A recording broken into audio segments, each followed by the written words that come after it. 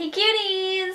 So today I'm going to be doing a hair tutorial. This is the hair tutorial. I give you guys many different options and ways to wear this. That's why I love doing hair tutorials when I do them. There's many different varieties of this. I love this hair. I always see pictures on Instagram of cheerleaders who have the huge hair and it's so cute and it's curly and it's in a ponytail like this, and I'm like, wish I had that. So I kind of recreated it for you guys, and I did it using extensions. You don't have to use extensions because I know that extensions can be very hard to put in a high ponytail like this. I'll show you guys a way that I do it, the way that works best for me. There's many different ways, but this is what works best for me.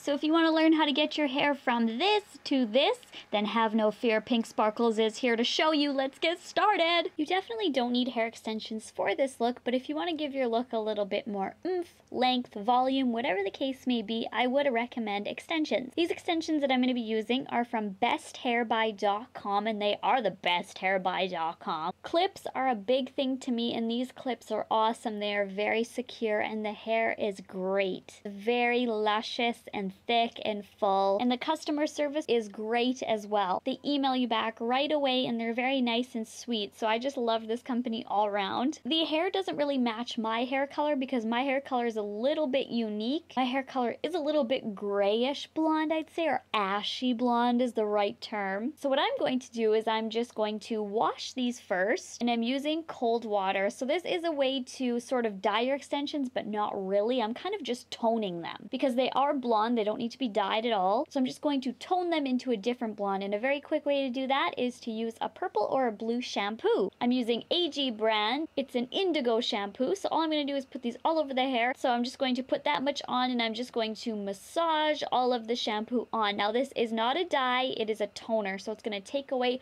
all the brassy tones or all the yellow tones in there and kind of just make it more ashy. So that's all I'm doing there, and then I just left it sit for 20 minutes, and then after 20 minutes I'm just going to rinse off the purple shampoo. So it gave it a really nice tone, and then it actually matched my hair very, very well. So yay for these extensions. I love them. If you want a front poof, what I'm going to do is use my thumbs and kind of just scoop them and bring them together like this, and sectioning off a top part of my hair into a U shape, as you can see in this diagram right here. Clip that hair out of the way, and for the ponytail I'm going to split my hair in the back into two sections, and then take some hair on the top and move that out of the way for now, just so it can cover the ponytail. However high you want your ponytail, this is how you're going to make it right now. And I'm going to comb that out and create a little tiny baby ponytail. I have tried many ways to put in hair extensions wearing a high ponytail, and this is the way that works best for me. So make a tiny little baby ponytail,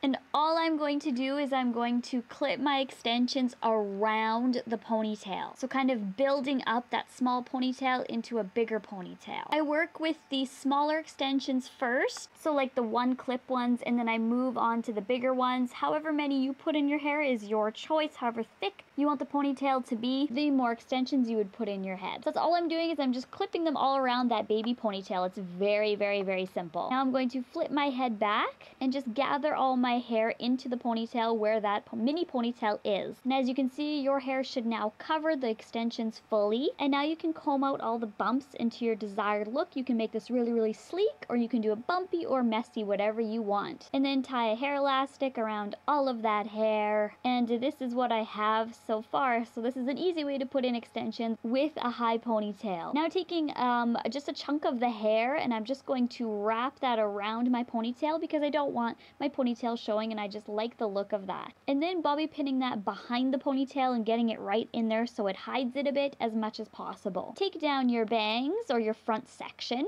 give them a quick brush, and I'm going to hairspray them at the roots, and all I'm going to do is I'm going to just tease these. You don't have to tease if you don't want to, and then I'm going to kind of pull at it on the sides to make it a little bit longer, and then smooth it out so that you don't look like you have a rat's nest or tease going on. Then I'm going to twist the hair. This helps to secure it, and then I just push that up so it gives you kind of an instant volume, and then bobby pin that in place. Now I'm going to take the Cortex 4-in-1 curling curling iron, and I'm just gonna spray some hairspray throughout the ponytail there. And to make these beautiful curls, all I'm gonna do is wrap sections of hair about this big around the Cortex curling iron until it's like that. For the very top middle of your ponytail, what I like to do is curl it like this, if that makes any sense or that helps in any way. It gives you a lot of volume if you curl it like this. So look at that bump right there, that's what you want. And now I have these two awkward pieces from when we did the poof, and all I do is I just take those and I just wrap them around the wrap that we created earlier to kind of take them and kind of move them out of the way because they're a little bit awkward looking, and then just pin them back. Once all of my hair is curled, this is very simple. I just take pieces and wrap it around the barrel. It should look something like this. I love this hair. You can keep it like this because this is very cute, but what I choose is I wanted to make it a little bit bigger, so I just tease the bottom of the ponytail, and then I take sections and kind of tease that, the top, the middle, the sides. I kind of just lightly tease it all over just to give it a really cute and big effect. And it also loosens up your curls as well, so they're not as tight and perfect, shall we say. They're a little bit messy, and then I'm going to smooth those out as well because we don't want to look like we have really messy or naughty hair, and it should look like this when we are complete. And I just love this hair. The extensions blend so well and they match my hair. I love them. So for this hair tutorial, you could leave it straight into a high ponytail, or you could curl it like this, or you could use a really cute headband, preferably with a big bow on the side. You could use some ears or some bows, which are really cute and simple to put in, just like that. So thank you guys so much for watching. I hope you guys enjoyed it and liked it, and thumbs it up, and I'll talk to you guys later. Bye guys! And if you are still around watching this, you can go ahead and click my last two videos down below. And now it's time for my 4 cuties of the day, which come from YouTube. Bella Bug 45, Lily Malteus, sorry if I pronounced that wrong, Natalia Levi's, and Tori Joyce. Thank you cuties, I love you guys so much. Mwah!